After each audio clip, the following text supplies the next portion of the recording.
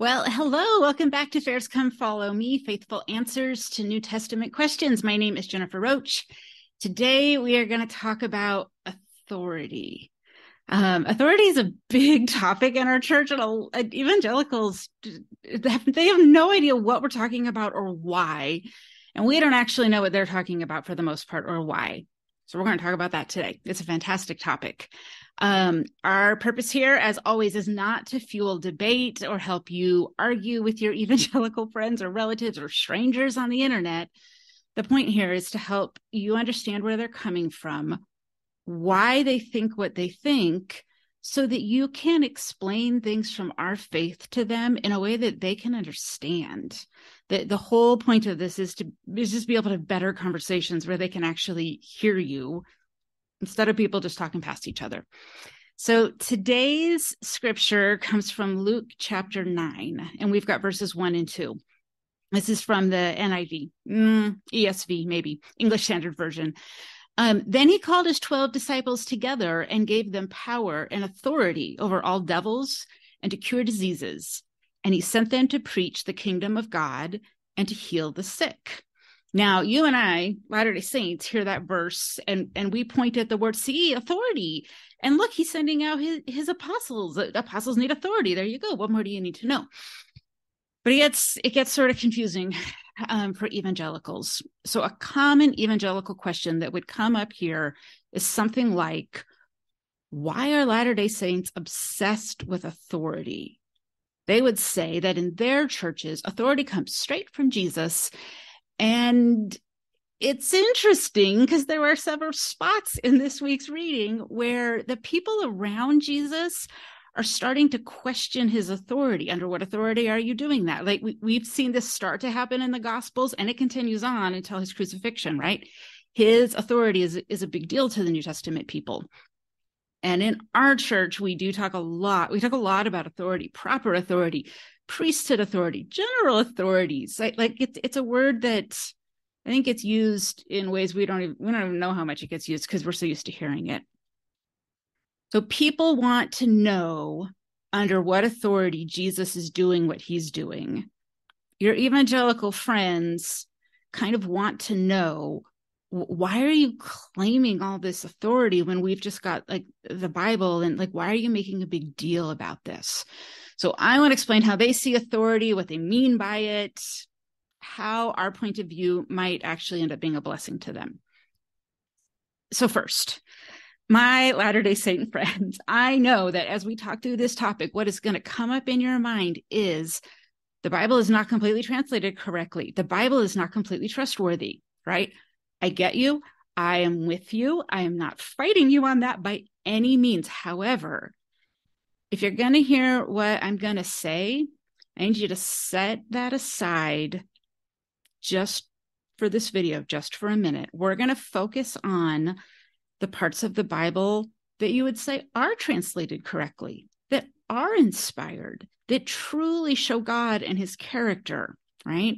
So when I refer to the Bible in this video, try to resist the impulse towards, but the Bible's translated incorrectly, therefore this is invalid. You'll see why. We'll get there. So next thing, this topic, we're going to get a little bit heady. We're going to geek out a little bit. Stay with me. There is a payoff, I promise. But we got to lay some information down first and stay with me. If you have been following along with these videos, you are starting to see that because evangelicals hold to a certain set of values, they prioritize things a little bit differently than we do because we hold to a slightly different set of values. So when evangelicals use the word authority, it is most often in the context of the authority of Scripture, and they mean the authority of the Bible. And they put a lot of effort and priority into demonstrating how and why the Bible is a source of authority. It is a thing that takes up an awful lot of their energy, the same energy that we might use to talk about priesthood authority or other versions of authority. They put that same energy into understanding authority in the Bible. So this value for them, it goes all the way back to their Protestant roots. the Reformation was about a lot of things, but at least part of what it was about was the question of who gets the final say? Who interprets scripture? Is it the Pope? Is it the priests? Is it the individual? Who? Right? So that's part of what's going on in the Reformation. Prior to the Reformation, which was not a singular event, it was a process over many years. But prior to the Reformation, authority was contained within the Catholic Church. Very few people had access to physical Bibles, and few people could read anyway. And frankly, very few of them had time to devote to very much study anyway. Their lives were primarily about what needed to be done to sustain life. A leisurely kind of sitting around and studying scriptures is not easily compatible with an agrarian lifestyle where your family is going to eat or not, depending upon the physical labor that you do. Right? So prior to the Reformation, the world is not really set up in a way where people are long-term, daily, consistently studying the scriptures. So before the Reformation, the Catholic Church holds all of the authority to tell people, here is what the scriptures say. The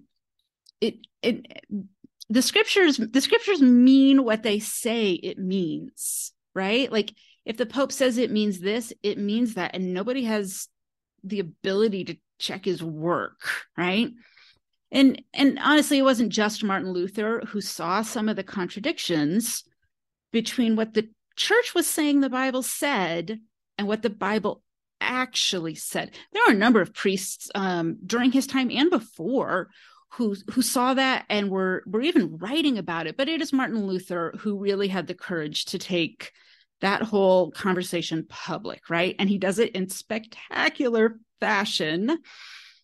And he happened to have excellent timing.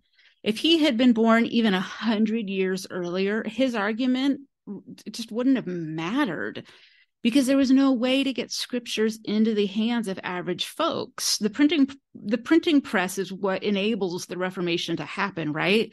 Like this is seventh grade history. You know all of this already. But Luther comes along and makes a really, really good point at a time in history when there's a technology to apply it, and it booms, right? And this is a really good thing, right? For humanity, for our spiritual development, to be able to say, wait a minute, what my priest is saying the Bible says and what it actually says are two different things. This is a good thing, right? However, what happened when the Bible itself, what happened was that the Bible itself is now given the ultimate authority. The church sort of takes a back seat. Anyone after the printing press, anyone with enough education could now read the Bible. Their level of understanding of the context and what they were reading, it didn't really matter all that much. They weren't really all that concerned with it, because the Bible itself was the authority. And as long as you read it with a plain reading, the Bible could replace the authority of the church. So this concept is referred to as sola scriptura. You might have heard that phrase. It means scripture alone. And it is a very high Protestant value, and it is a very high evangelical value. If you haven't heard me say this, evangelicals are a subset of Protestants. So sometimes we talk about evangelicals, and sometimes we talk about the larger group of Protestants. Evangelicals are a very specific type of Protestants. So the idea for them is that God is the ultimate authority. He has given us a book called the Bible, and therefore the Bible now sort of contains God's authority. But it's a different way to look at it, right? And here's the problem. We don't say, for God so loved the world that he sent us a book. That feels really cold, kind of lonely, kind of distant. We say God so loved the world that he sent his son, right? And evangelicals say that too. Their version of John 3:16 is identical to ours, right? But this doesn't quite click for them in the same way. Let me explain to you what all of that means, the implications of all of that. Sending his son to earth came with all kinds of messiness and pain and difficulty. But the experience Jesus had while on earth was a very human experience. It seems odd, right? That God would go to this great, messy length to send us a son, and then expects those who follow his son to not have a human representative, but to have a book, an object that now contains the authority of God. It's a weird pivot. In our church, we believe, but as do really the first 1,500 years of Christians, that the authority to act in Christ's name is located in human beings that God gives that authority to. Why is it important that they're human beings? Well, because they understand the messiness of life. A book doesn't understand anything. It's an object, right? So further, without even taking into consideration the problems of translation and transmission of the Bible, all written words have to be interpreted by humans. So you only sidestep the problem a tiny bit when you put the authority in a book. You still have to be a human and translate it. You have to take the written word and understand what it means, and that requires a human mind. There is no bypassing that. There isn't a reality where God just like dumps his scripture into your head and you perfectly understand it. Michael Ash has a fantastic book on this, Rethinking Revelation, the Human Element in Scripture. You can buy it at the Fair Bookstore.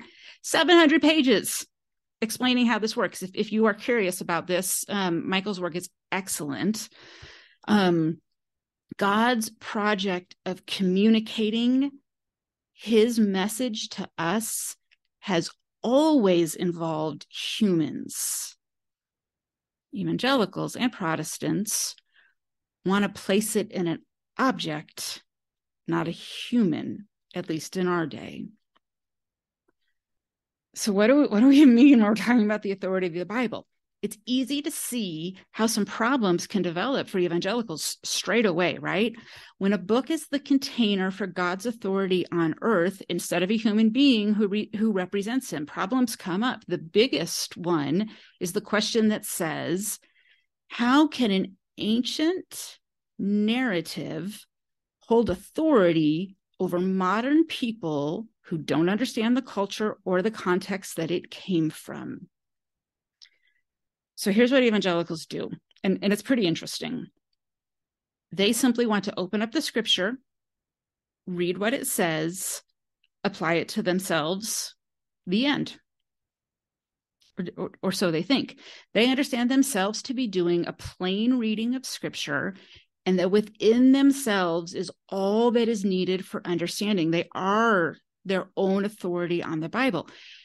Anybody who understands differently than them is at best sort of dull-minded, or at worst, maybe they're outright evil. But most of the Bible is not a list of things to do or things to avoid or even things to be believed. It's a story. It's a narrative. And even when lists of things to do or not do or believe are presented, they are presented in the context of a story. But if you can't understand the story, you have no way to understand the do's and the don'ts or the beliefs. It's kind of this grab bag approach. Just reach in and grab out what you need, and it doesn't matter what the text itself is actually doing.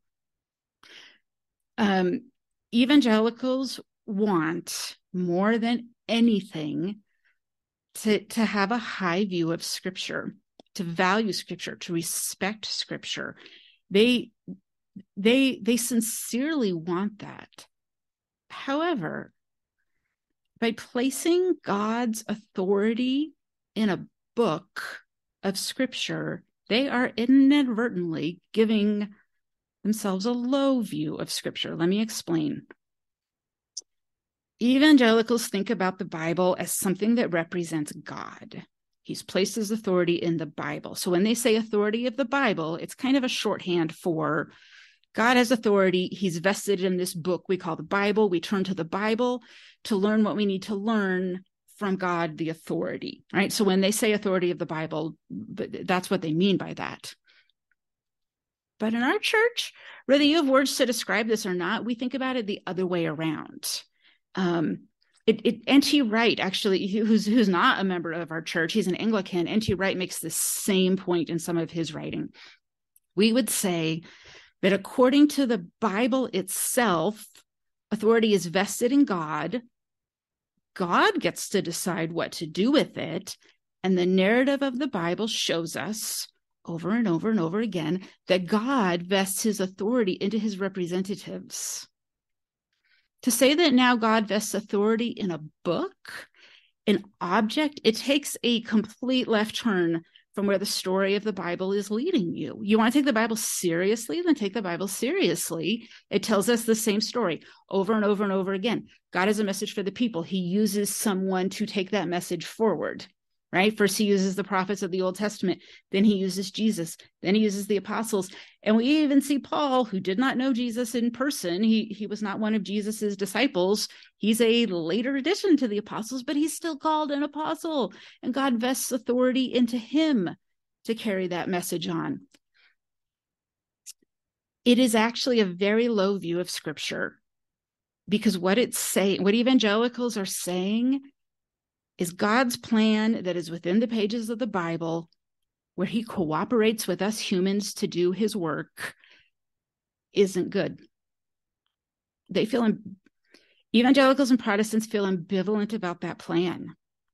And they want to change, in a sense, that plan and let God take his authority and put it in a book, because that is very nice and neat. And you don't get figures like corrupt priests or a pope or any other whatever to kind of come in and trick you into thinking the Bible says something it doesn't say. This is 500 years leftover baggage from the Reformation, right? We still haven't gotten away from this.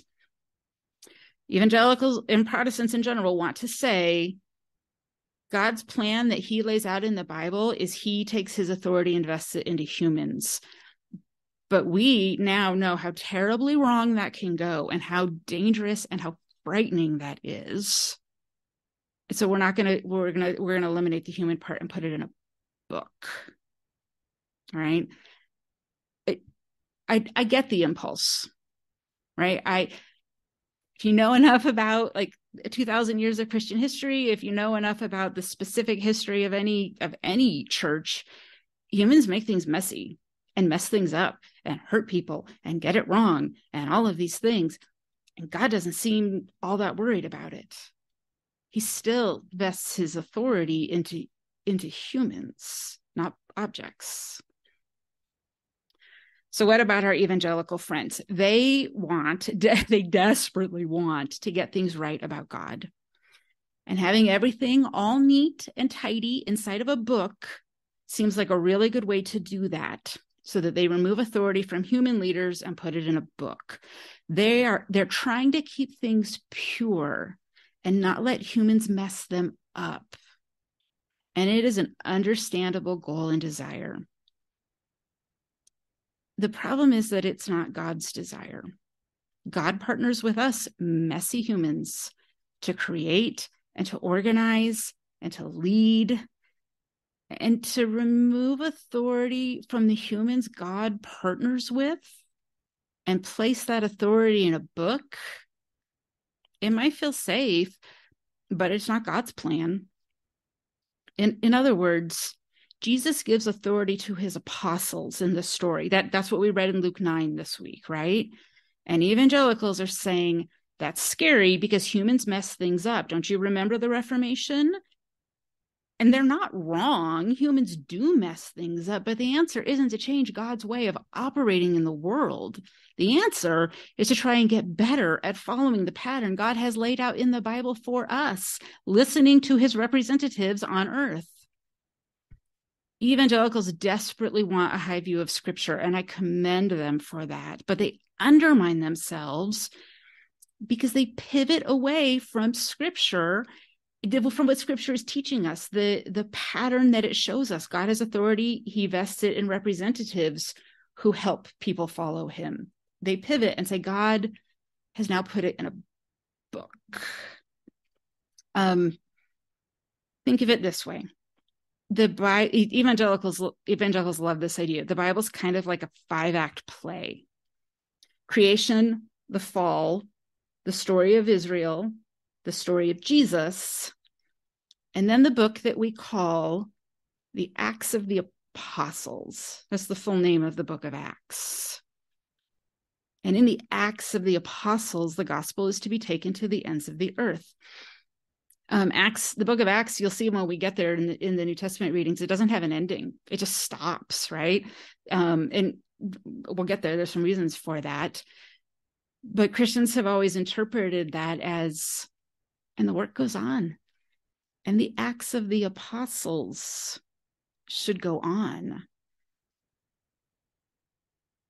It's strange that we don't call it the Acts of the Bible. We don't call it the Acts of the book. We call it the Acts of the Apostles. Books don't commit acts, they're objects. Everything in the Bible is intended to teach us how to carry out the story of the Bible, the narrative of the Bible. And that includes God's desire to place authority in humans, not books. There you go. I hope you enjoyed this episode. Come back next week. Bears Come Follow Me, New Testament, and we'll do some more.